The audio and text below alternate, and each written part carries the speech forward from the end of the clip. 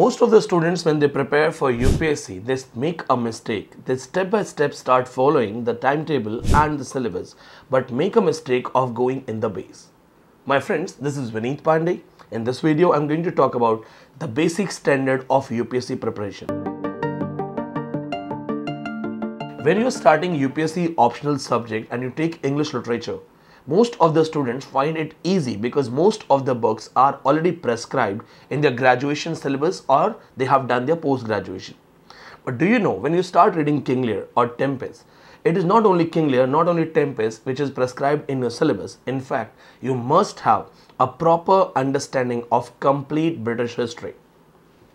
You must understand what was Shakespeare's contribution, who were his forefathers, whose styles were copied by Shakespeare, how King Lear is the result of Aristotelian tragedy, how Tempest follows three unities, and how Tempest fulfills all the characteristics of Shakespearean comedy.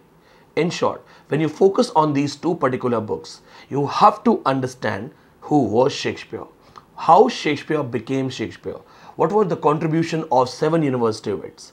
Students don't understand this thing, that when you read one writer, you have to understand that one particular writer is the result of a complete tradition.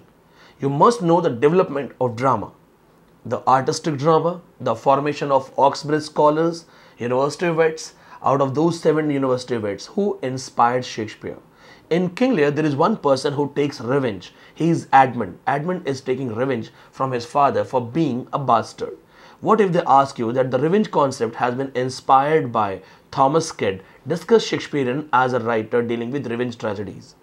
In short, my friends, you will have to read complete British history, keeping all the trends, movements, writers, patterns, all of these things in your mind, along with a proper study of the book.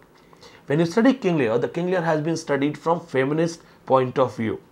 You know, when the daughter Cordelia, she becomes straightforward and says that her bonding with her father is natural, not more than that, not less than that. She is the one who is actually being straightforward. But King Lear, suffering from old age frivolities, in the words of A.C. Bridley, he calls it old age frivolities. He says, sharper than a serpent's tooth, how sad it is to have a thankless child. This attitude towards the daughter is hamartia. You must understand that hamartia has been called tragic flaw, fatal flaw, and hamartia's concept has been given by Aristotle. When you study Shakespeare's tragedy, you must understand that Shakespeare tried to imitate Aristotelian concept of ideal tragedy. He used hamartia, peripetia, anagnorisis, catharsis, and along with all these things, the high standard character, one key figure, fatal truth, and subplots. In most of the Shakespearean tragedy, the disguise was not that common, but in King Lear, we have a disguise. Character Edgar, who is disguised as Tom O. Bedlam. They may ask you a question in UPSC, comment on the role of disguise in Shakespeare. In Tempest, we have comedies, comedy style, characteristics of a comedy. Tempest is a one-day story. While preparing for UPSC optional, students make a mistake. They don't understand what exactly is called 3 unities. Unity of time, unity of place, unity of action, and how beautifully Shakespeare tried to portray those 3 unities in Tempest. Do you know that Tempest was the immediate reason of an accident of 1608? A ship which was supposed to be drowned returned after 1 month, and every survivor was alive. They all survived. When they returned, there was a great celebration of their arrival. It is believed to be the immediate motivation, immediate inspiration for Tempest.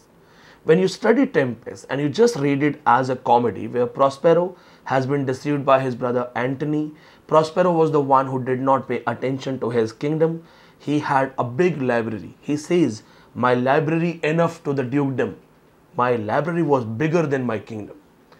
This man, who is already devoted to studies, magic, learning, when he is outcasted, he goes for the island. He is held by Gonzalo.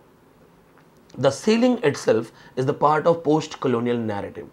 When he reaches there, he finds a witch Sycorax and Caliban. Starts learning from Sycorax, and once he is powerful enough, he defeats her and becomes the head of that island, the owner of that island. This is called Prospero complex. The symbolic reference is Edward Said in his Orientalism work 1978. He says that Prospero complex is evident everywhere. You Orients want to learn from us, you want to learn from the Occidents so that there will be no Occidents. Like we all want to become like Europeans, and when we all become Europeans, there will be no Europe left. If we all become like English people, there will be no England left.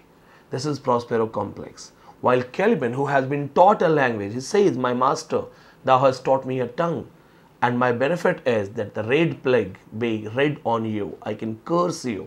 He says that the language teaching is the first and fundamental or the essential part of colonization.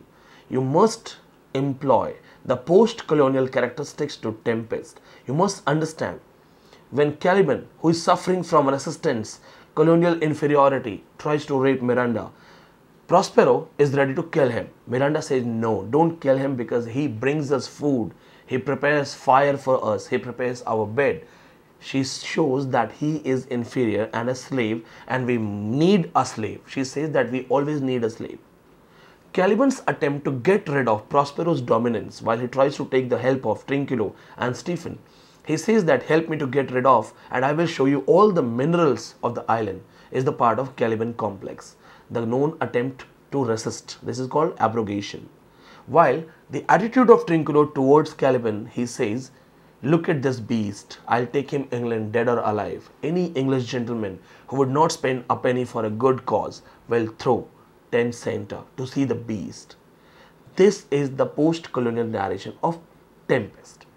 My suggestion to all the UPSC students who are preparing for optionals, do not read merely the stories. If you think you are reading stories from Wikipedia, Spark Notes, or you have purchased the book and you're reading the book line by line, the book itself will not tell you that what are the grounds to study those things. King Lear has been studied from disability point of view. Now there is a new literature which is called the literature of disables. You must understand the majestic king who had 100 knights in his command became mad, old, beggar kind of person, suffering in a storm scene. You must understand his mental condition and read this man from disabled point of view. There was a question in UPSC which has actually questioned the disability concept of King Lear. The same question in UPSC, the post-colonial analysis of Tempest. This is my message to all the UPSC optional students. My friends, taking English as an optional is a smart move. Syllabus is very short, can be finished within 2 months, and you just have to read selected things. You don't have to give a lot of unending readings. In literature, you can be 100% sure about your readings. You can be 100% sure about your writing skills. With us, if you join our classes, we make sure that within 2 months, you are prepared with everything, with our Zoom sessions, video classes, digital board classes, podcast lectures, along with our recommended readings. In my classes, I make sure that my students get plenty of chance to understand things, and I do not overburden them with unnecessary readings. I don't let them just read. I tell them what to read, from where to read, and then I provide the sources and I explain those things. I tell them that the task of searching things, prepare things is mine. Your task is to read, understand, and be prepared. If you want to learn like this, I invite you to join the UPSC optional English classes. Thank you so much.